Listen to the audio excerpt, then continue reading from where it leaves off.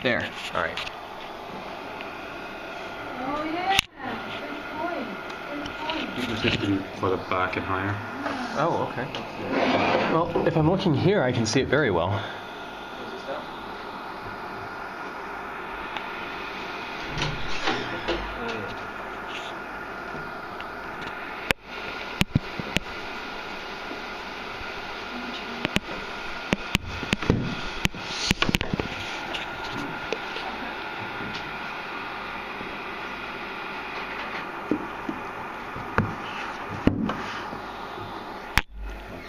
It may actually need to be looked at from the side, even though the top is better, because I'm just getting so much light back.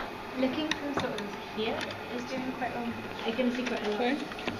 Oh, okay. Looking from... Looking from kind of the angle I'm looking at. All right. I can see quite a lot. Yeah. Looks like it's built up fairly well. Yeah. Yeah. That actually looks pretty good. Yeah, go on. Is there a way to zoom in on this, or Jack? Do you know if there's a way to zoom in on this, or? I have no idea. Okay. I just saw one. Oh, good. It's all too very clear. Good. It's getting more. Yeah, that's very nice. What am I looking for? Cosmic rays. Mini lightning bolts. Where am I looking? So if you look down at this angle, you can see all of them. You will see them settle. Oh, Yeah, they're right there. It'll be like little Yeah. lines that There's a connect lot of them. between at random shapes. They're like tiny little things.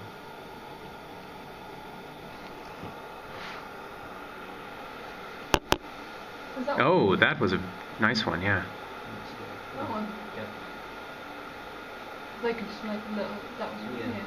A curvy one. Oh, wow. That's really good. Oh, that was a massive one. I'm sorry, actually.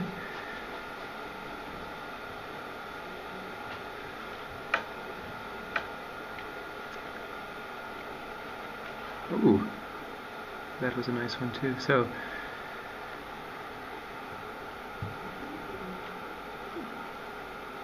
So why do some of them move in straight lines, but some of them don't seem to move in straight Okay. lines?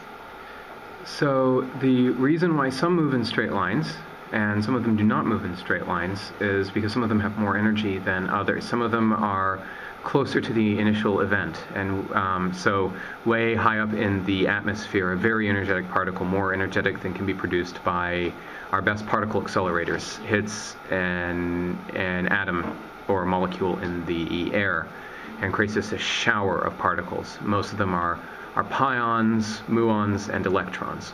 Okay.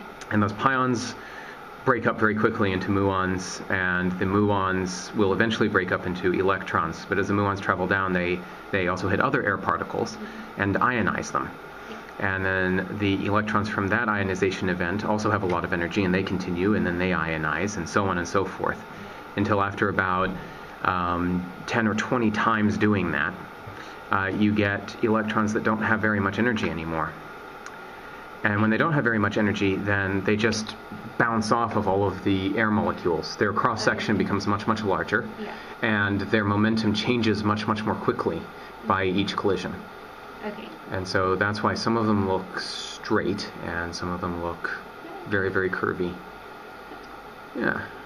And some of them, if you pay attention, will seem to split into two.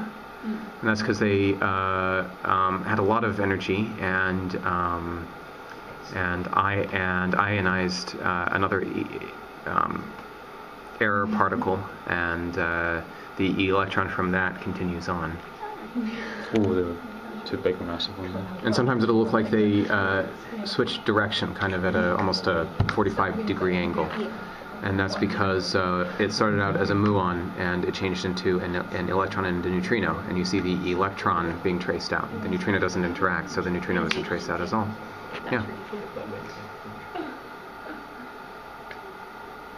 I like that you can see the kind of rippling of the cloud too. That is very neat, I think. It's a nice side effect. Yes. The cloud's much more denser than Yeah. It's a better air current.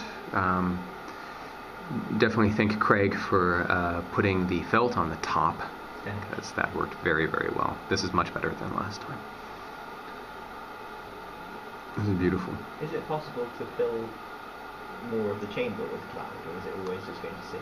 It is possible, and the way in which you do that is by getting the top warmer, somehow getting more isopropyl alcohol absorbed into the top, so adding more felt, and making the bottom colder.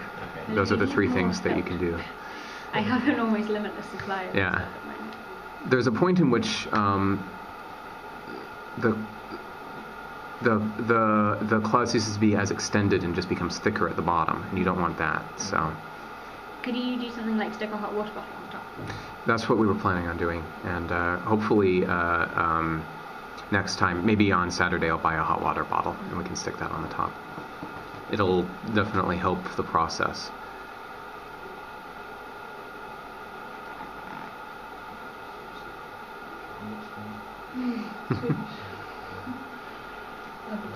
That says something. Oh. I was thinking Swedish is incomprehensible. I've written out. No, it could be. This is how I would write mamma probably. Same in English. Yep. That's about how my 3-year-old would write mama, I think. Actually.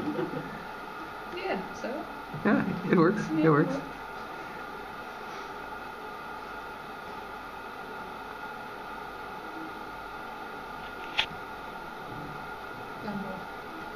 Very nice. Oh, okay, good. I think we'll end the video with that wonderful sentiment.